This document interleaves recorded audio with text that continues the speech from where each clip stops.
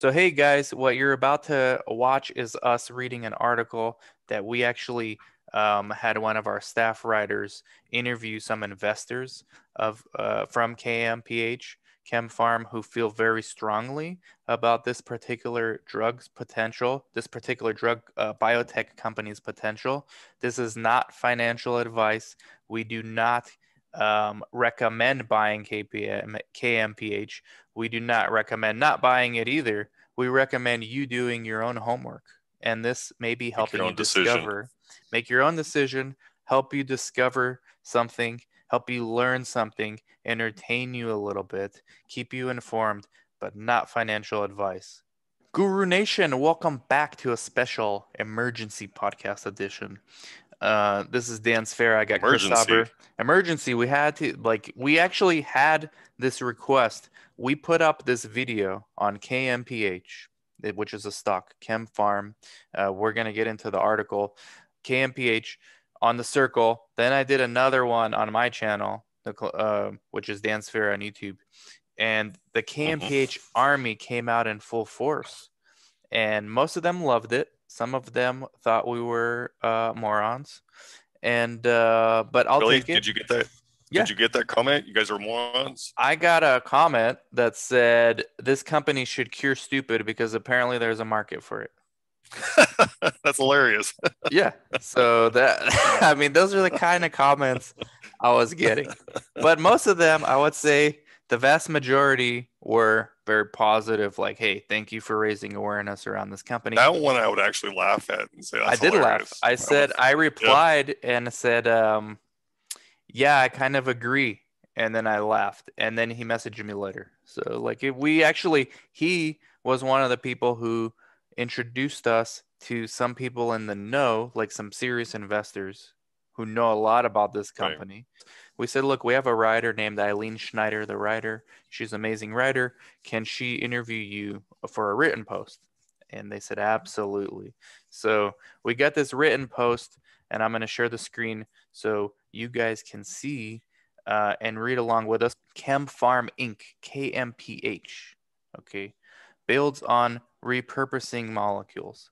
So it's about ADHD. And this is the next one. The one they have a catalyst date, a potential catalyst date for the stock, March 2nd, hmm 2021. It's KP415. The the FDA decision will be it's supposed to be March 2nd. It will be the first major improvement since the launch of Vyvanse in 2007, which is what's currently being used for ADHD. KP415 is for kids. They do have other stuff in their pipeline we will get to, but this is the most important one because this is going to be the next catalyst. According to Bill Mitten, an Iowa-based investor, shout out to Bill, in 2003, the ADHD market was 2.3 billion. That market in 2024 is estimated to be 24 billion with a year-over-year increase. Vyvanse was discovered by Travis Mickle, my new LinkedIn connection. Shout out to Travis Mickle. I don't know him, but we just connected. And a team of young scientists at a company called New River.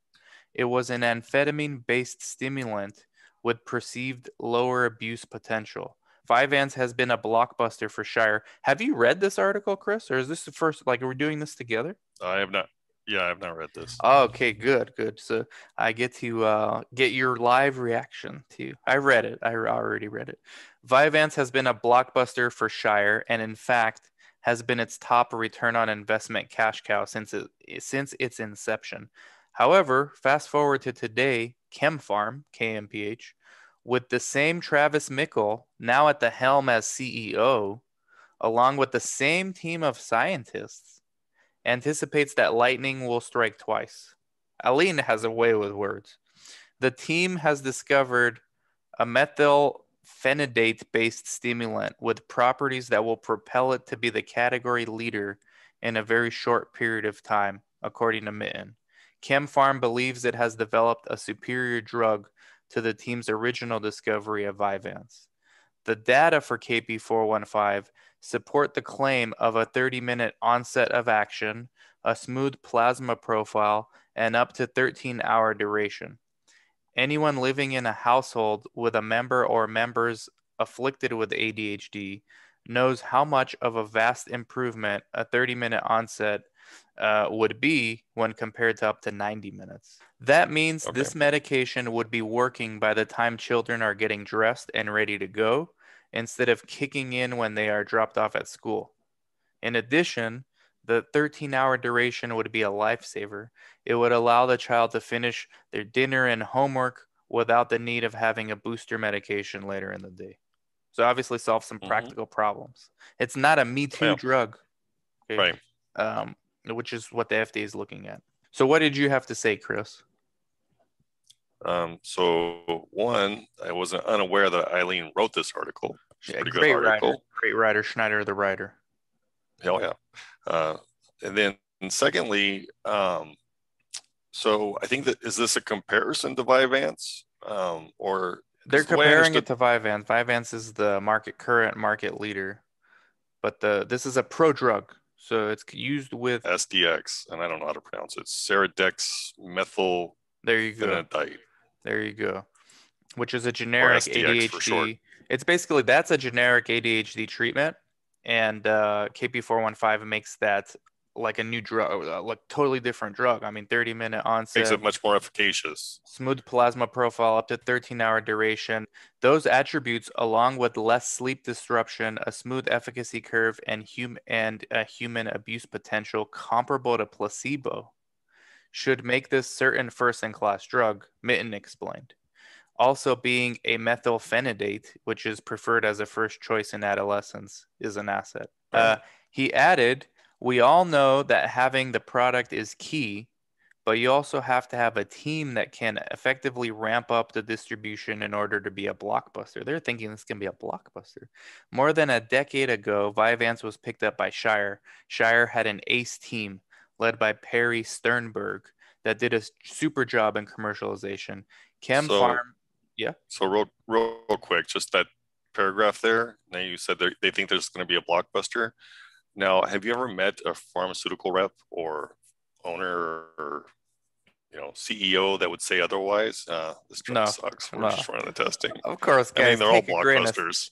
you got to take it with a grain of salt, but doesn't mean it's not accurate what this guy's Of believes. course, Yeah, many of them are accurate. Most are right, not, though. right. Most are not. KemPharm had in fact been working with the same team as at Shire in regard to KP415. That team knew the category inside and out. The team also had a decade-long working relationship with Dr. Mickle. Both KemPharm and the ACE team at Shire assumed that Shire would be taking on the new and improved KP415 to succeed Vyvanse that would be coming off patent in 2023. However, Shire was unexpectedly taken over in a $62 billion buyout by Takeda Pharmaceutical. The members of the experienced CNS team that had worked with Vyvanse and Dr. Mickle in the past were all moved out of the company, being displaced by Takeda Transplants. That happens in big mergers and acquisitions all the time.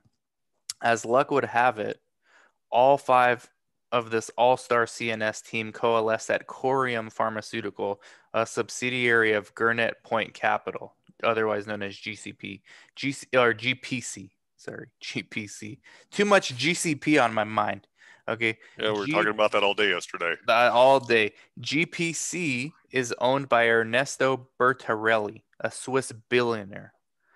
Bartarelli comes from a family well known in the pharma world. In 96, he succeeded his father as head of Serono. In 2007, the company was acquired by Merck to form Merck Serono. Bertarelli, who has continued his focus on the healthcare industry, has publicly stated that Corium/GPC intends to be the next Shire of the world in the CNS category and is making every move to be just that. So let's go back to the stock. Look at this market cap for KMPH as of today, up 5%, by the way. 193 million. Okay, let's take Neurocrine. It's one that got big like Shire. I think Neurocrine's I'd say smaller. it's mid-size. Yeah, It's Neurocrine's a mid-size. 10. Neurocrine's market cap, which by the way, Shire's probably was bigger than this, by the way, because Neurocrine is not currently at where Shire was with the commercialization of Vyvanse. So let's say 3x. Let's say Shire was 3x Neurocrine right now. Okay, at its heyday. Um, Neurocrine's at 10 billion, 10.6 billion. Okay. This KMPH 193 million. All right. Now, you're not going to see that, just from one approval. They have to commercialize it, they have to start selling it, they got to reinvest. But the value, the potential, this is just to show you the potential. Bertorelli, who has continued his focus on healthcare, has publicly stated that Corium GPC intends to be the next Shire of the world in CNS and is making every move to be just that. We'll see more potential from this company here, even beyond KP415. Corium, under the leadership of Perry Sternberg, now has the same commercialization team that was successful in taking Vyvanse to market. Many of the key people in Shire CNS category have recently been hired by Corium. Territory managers and detail people are quickly being hired across the country. Corium GPC seems to be going full steam ahead and filling out an extensive and experienced CNS department.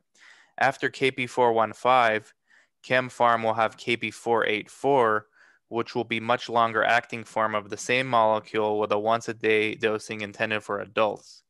In addition, KP922 will be an amphetamine prodrug in an IR and ER form that will give KemPharm exposure on both sides of the stimulant aisle, methylphenidate and amphetamine for use in ADHD therapy. Moreover, KemPharm has just received FDA approval to start trials on its IND for KP879. This molecule is going to be developed in hopes of treating substance use disorder. Substance use disorder is a devastating epidemic in our country with meth and cocaine addiction. I mean, this is obvious for anyone living in San Francisco, Los Angeles. This is not the article, by the way. This is me. This is obvious to anybody living in San Francisco, LA, New York City, Any probably large other big cities. cities. All right. There's a huge Yeah. homeless issue, and a lot of the Hmm. homeless issue, a lot of the increase has been because of substance abuse. KP879 would be the first and only agonist replacement therapy available to those suffering while withdrawing from these horrible drugs. KemPharm should hear from the FDA by the end of February on the classification of priority review, fast track, and orphan designations for KP879, which is the substance use disorder. This category could dwarf even the ADHD segment of the business, being an ultra dose of the same molecule on KP415. Many of the studies already done will have crossover ability, streamlining the timeline. Even says here, ultra dose of the same molecule in KP415. KP879 methylphenidate preclinical IMD submission. So yeah, these are the parent drugs. So Same the drug. same Yeah. one, methylphenidate. Financially, KemPharm has never been in a better position. Over the last few months, the company has gone through a reverse split, uplisted from the penny stock market, over-the-counter market, to the Nasdaq, and paid off all debt. After the anticipated approval, see, they're anticipating it, but it's not really reflected in the stock price. People are skeptical, as they should be. It's had a run up already from January, $6 to it hit a high of like almost 12, and now it's trading at 10.25.